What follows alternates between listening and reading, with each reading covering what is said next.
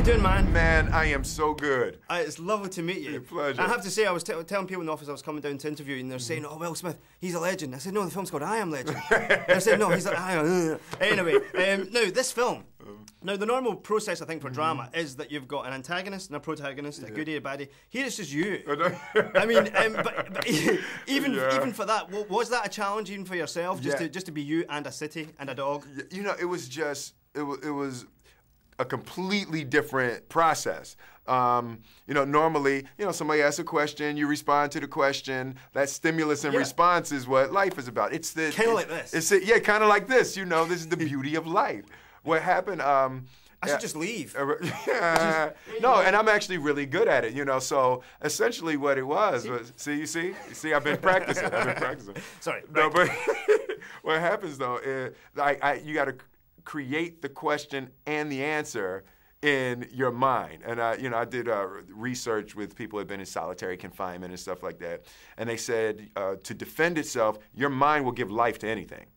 Right, so you give life to the chair, you give life to the microphone, give life, you know, to the wall, and your mind processes it as a living thing in order to defend itself. So with that, it was like, oh, okay, so. And does that help your mind? Right, it just helps you. Your processes in terms of an actor, in terms of. That this is not a glass. Okay. Right? Okay, so under normal circumstances, you would think of this as a glass, but all you do is transfer it from a glass to your Uncle Teddy, who is always drinking all your liquor in your house, you know? And it's like, Ted, man, I done told you, like, stop coming in here.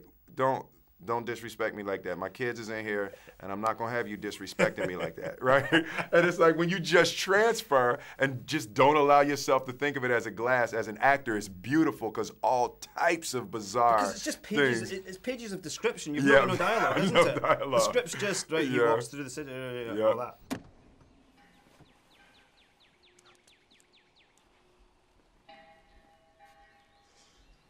What the hell are you doing out here, Fred? What the hell are you? No! No! No! No! What the hell are you doing out here, Fred? How did you get out here? If you're real, you better tell me right now!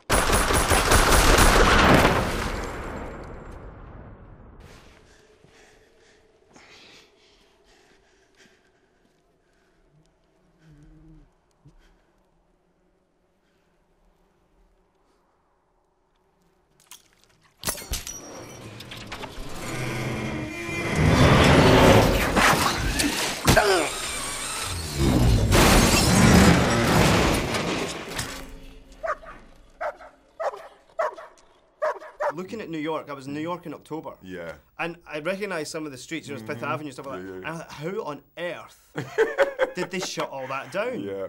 No, it was, the city was extremely helpful in that we would shut down 5-6 blocks at a time.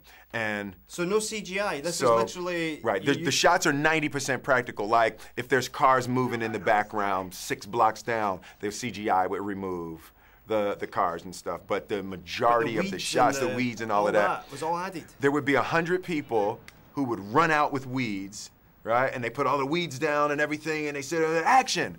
You do the shot, cut. And then when you're gonna let the cars go through, then they run out and pick all of the weeds up and take the weeds away, and everybody goes. So the pressure's on, man, to deliver. I know, right? One take Will. One take Willie, that is for sure. Fortunately, there's no dialogue to remember. Exactly. Now this comes out on Boxing Day, which is on Tuesday. Day after Christmas, obviously. It's not Fred Claus. And it's not Enchanted. It's completely different from that. And what do you think it has to offer cinema-goers this Christmas? You know, it's... Apart from your good self. Apart from Big Will. Big Will. No, it's aggressively unique. There's no way anyone has any idea what they're going to get when they sit down in the movie theater.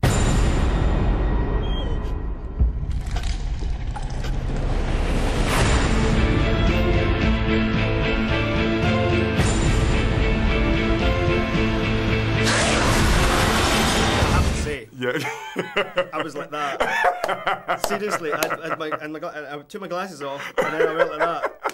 Because there is a scene where you go into the building. Don't go in. It's dark. There's no lights. You know there's going to be something in there. He chases his dog. Yeah, you know, and So it's got like those moments. Francis Lawrence did, the director, a genius job of the audience just sits there with their hands dug into the chair, and you don't realize that you're flexing. You don't realize that you're tense, and then 45 minutes in, your neck starts to hurt. You know. Seriously, Yeah, it's like and that. And what are you going to be doing for Christmas? Are you flying back to LA? Yeah, flying back to LA. My wife is very, very serious about Christmas. I have to put on my best Christmas face and outfit, and I have to get into the Christmas spirit, or I'll be in a lot of trouble. And have you bought her and the kids their Christmas gifts? Yes, I got. You know, there's still a couple I'm thinking about, but I've got most of the gifts. Very good. And Shrek is this character's favourite Oh, film. yeah. Of course, Shrek's Scottish. I have to put a wee Scottish line in here somewhere. Oh, you know? that's Yeah. right. There you and you go. repeat some of the lines. Can you do the Scottish accent? Can we hear it? No, what are you doing? What are you doing? That's not bad. What are you doing? There you go. There you go. Well, it's been lovely speaking with you, legend. You are a legend, man. Thank you very much, Absolutely, man.